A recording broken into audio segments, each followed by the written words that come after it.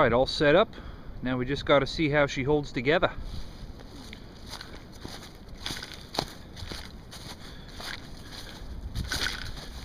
Really, as you've seen, it took what, 5 minutes, and it's got a beauty little shelter. I'm really liking this. Alright, well, I'm Wild Willie.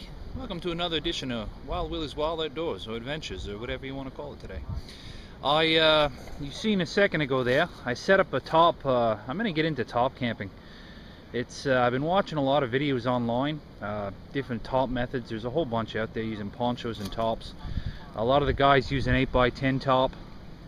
This one's 8x12, and I like it. It's got room for 2 people. I got this design sort of a mixture of a couple videos I watch. There's one guy on YouTube, Cryptic Cricket, and Orgon Mics, I think they were, and they set up different things. So I just thought I'd give it a go today before I spend the night out here. This is nice. There's lots of room in here. Very simple to set up.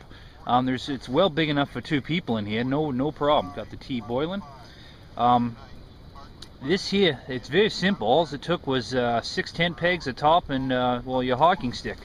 I don't use a traditional hiking stick. I use a Fiskars edging tool because it can extend up to 8 feet, and the top comes off here, and you can store whatever you want in there. Emergency supplies, flashlights, whatever you want. Nothing in there right now. But it's a useful thing, and I use a bungee cord just to tie me off to the tree, but really I could have stuck that in the ground. It would have been good enough. So I like this design a lot. It's handy, and if you wanted to raise this pole even more, these side flaps, they could close right in, and you could tie them off on the front and be totally enclosed in there. I mean, granted, you'd have to shrink it in a little bit. It might be a little tight on lengthwise from lying down, but it would still do the job for 1 person. It's plenty good. 2 people, this is great like this. If you had a small fire out front here somewhere and had a backstop there to bring the heat back in, you could sleep out here all year round. It wouldn't be too bad at all. So anyways, we're calling for a lot of rain today, and I picked today because there's I don't know if you can see up there in the trees or not, but it's some high winds blowing around. They're about gusting up to 70 km. So we'll see how this holds up. I'm going to spend the afternoon down here in the rain and in the wind and see what happens. Just hope no trees fall on me. Now, like I said, this turned out to be all right. I got the wind to my back. If I had to face the wind and set this up, well, obviously you wouldn't, but you could always do it, you know, at the edge of 2 trees and build a makeshift wall in front if you didn't want to enclose the sides here. You want to keep a fire going for the heat.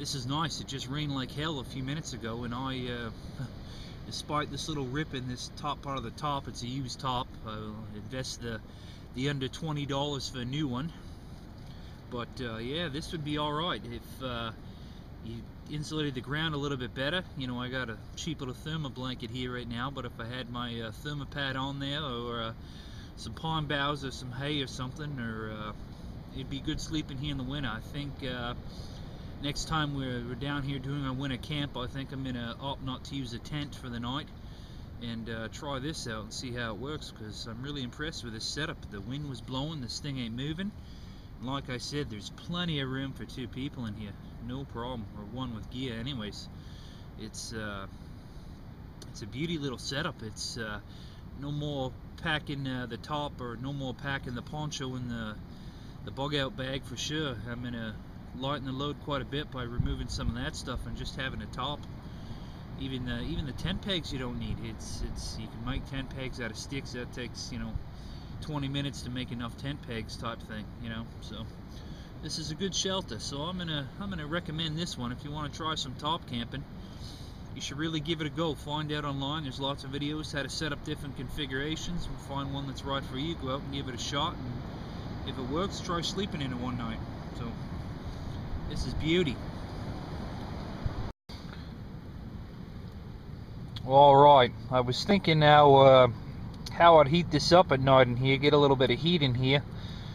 I didn't close up the entrance, but what I did do is you can hang a candle lantern in here, I guess, or run your little stove in here if you had one, or a candle or something like that, as long as you had enough ventilation to keep out the condensation.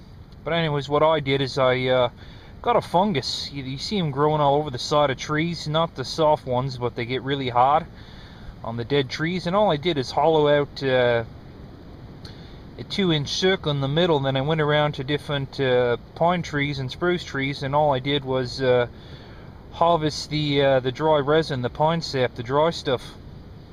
And so I put that in the middle and lit it on fire, and it's burning. It's burning for about 20 minutes now. I guess we're looking at, I'm probably going to get another 20 minutes out of there, maybe 30 minutes, so close to an hour of that burning. I mean, it provides light to keep away the boogeyman if you're down here at night, or camping out at night if you had to, and also provides a little bit of heat. I'm sure you could set a couple rocks on either side of the flame there and maybe even boil up some water.